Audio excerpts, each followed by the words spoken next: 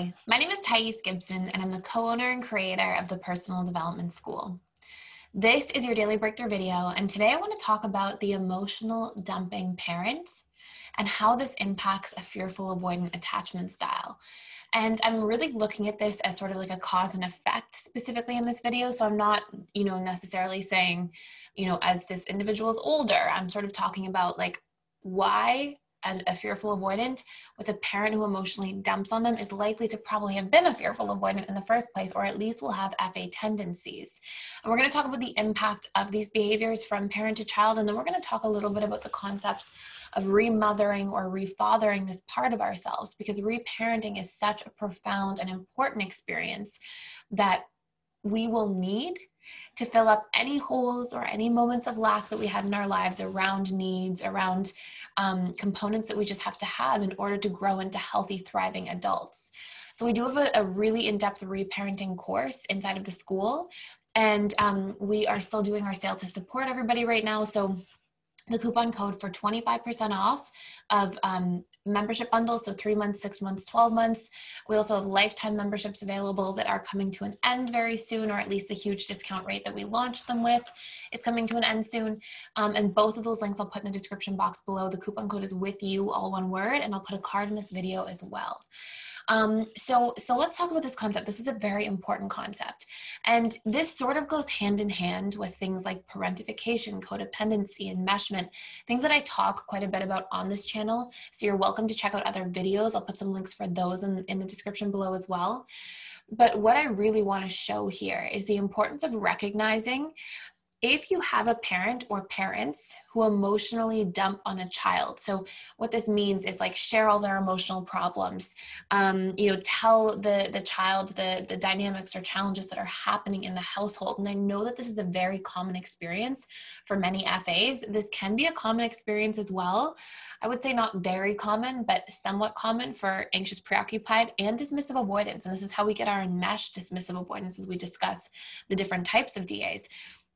What this creates is a one-way emotional connection.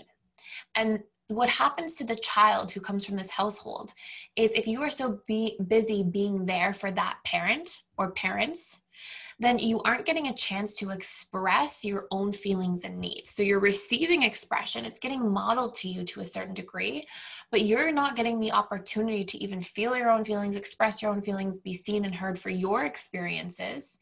And usually you are taught as a byproduct of this that, okay, I earn my worth in the world for being there for others, for doing what I can do for others, for showing up for other people. And so not only will this create dynamics of enmeshment, of course, because a large part of what enmeshment is a lack of emotional boundaries being expressed between two individuals. And obviously, if one parent is emotionally dumping on their child, or both parents, then what you have is a lack of emotional boundaries. So not only will this create those sorts of dynamics, but it will also create codependent patterns where, indirectly this parent teaches the child that you are emotionally responsible for other people's feelings and needs and behaviors. And you do have to step in, even when you feel uncomfortable and outside of your comfort zone as a whole. This is the role that you're being put in.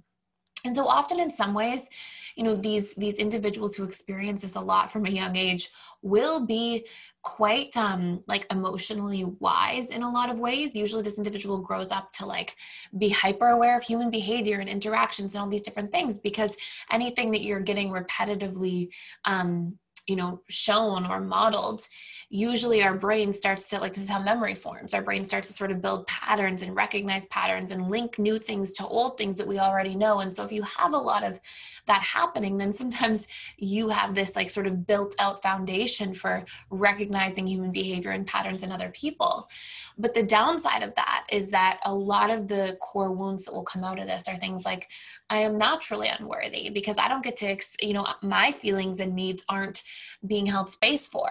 And I have to earn that all the time. Or, I get diminished. And there is emotional neglect inherent in having a parent who emotionally dumps, because of the fact that, if a parent is needing you for that, then they're not making space for your feelings and needs. They're not, seeing, hearing, understanding, being present with you. And just that is what emotional neglect is made up of. And so this one-way emotional connection, I just want to highlight in this video, because We talk a lot about emotional neglect for the dismissive avoidant, but this is something that's really important for the fearful avoidant to recognize as well.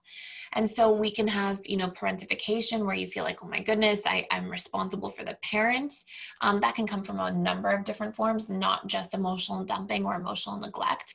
But sometimes this can create this large need to create extra space from people, because the fearful avoidant or child who experiences this naturally will associate that their relationships to other people are about earning their worth, being there for people, one-way emotional connection. And so unless this pattern is recognized and reprogrammed and corrected, what can often take place is this individual grows up in their adult life to assume that relationships are about one-way emotional connection, because that's their subconscious comfort zone in regards to what they learned relationships were about in the first place. And so, all these associations are built in, and then they can associate, wow, I really want connection, I love connection, but it's so draining at the same time. And if you experience that in your life, that is a symptom of being out of equilibrium in your ability to give and exchange across all types of boundaries in relationships, that being emotional boundaries, time boundaries, mental or thought, opinion-based boundaries, and then obviously like physical, material, and sexual boundaries can be impacted as a byproduct of that as well.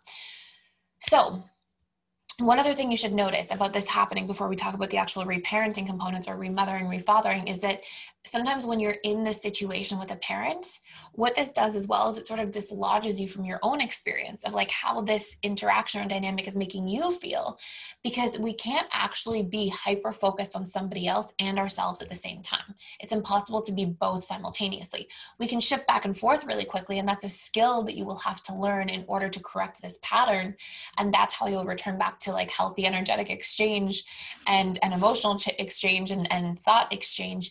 But, and that will come up a lot, like if you ever dive into the boundaries course or the reparenting course or the codependency and enmeshment course, we talk a lot about all of those there. And a big component of that or theme within that is learning to take yourself into proper consideration. But until that's a new normal, then you'll go into relationship dynamics being hyper-focused on others, and those will feel draining because you're a little bit disconnected from yourself. You're a little bit out of relationship to self. And this can also create a lot of behaviors around experiencing a lot of excessive guilt or shame, terror around making a mistake and hurting somebody else's feelings. Because if you take on this hyper responsibility to begin with, the idea of hurting somebody else's feelings is like a very painful thing, for all the guilt you would feel, largely because of all the pain you saw in others and all the programmed associations that came with, probably in your childhood. So what do we do about this? Well, remothering or refathering are, types of reparenting that I love to chat about, and we'll be addressing a lot more on this channel in the future. But, remothering is like you looking at, who was the parent who did this? Was it mother? Was it father? Was it both? And it doesn't just apply to emotional dumping, but what you can look at is, what were the qualities that I needed instead from my mother in those times of emotional dumping?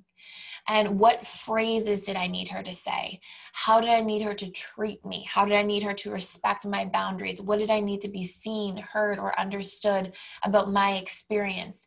What boundaries did I need her to respect? What questions did I need her to ask me? What words of affirmation would have really been beneficial at that time? And you can do sort of a full spectrum, like what emotions did I need her to validate? You can really do a full spectrum check-in with those questions and write them all out. What affection did I need to receive? Did I need a hug? So take a big, hard look. And then your job is to start giving those things to yourself and just sort of play that role with your conscious mind towards those subconscious wounded aspects where you were originally imprinted by those, what I would describe as traumatic events. Even though they aren't necessarily, 10 out of 10 trauma, they have a traumatic impact on our subconscious mind and programming. And so this is really important. And when you look at that from a father perspective, if this was your father who did this, then in that case, same thing, and you can check in with your love languages too. Like, what acts of service did I need? Physical affection, words of affirmation, what quality time, and what did I need that quality time to look like? Would gifts have helped? Like, check in with your love languages, check in with those original questions I described with mother. And what did I really need, and how can I start giving these things to myself? And the reason we have to do this is because we don't do well with a lack or a void. we have to be responsible in our adult lives for filling those voids if we want to have healthy attachment dynamics in our relationships in the future. So I will talk a lot more about the ideas and concepts of remothering and refathering in the future, and I'll put some content out in terms of how they relate to different and specific attachment styles. And hopefully this will be very beneficial for you. And we do have a lot of content in depth with workbooks inside of the school around reparenting, boundaries, enmeshment, all these different things that I highly recommend checking out further. So thank you so much for being here and for watching. Please like, share, and subscribe if you're getting a lot of value out of this channel, and I will see you in the next video.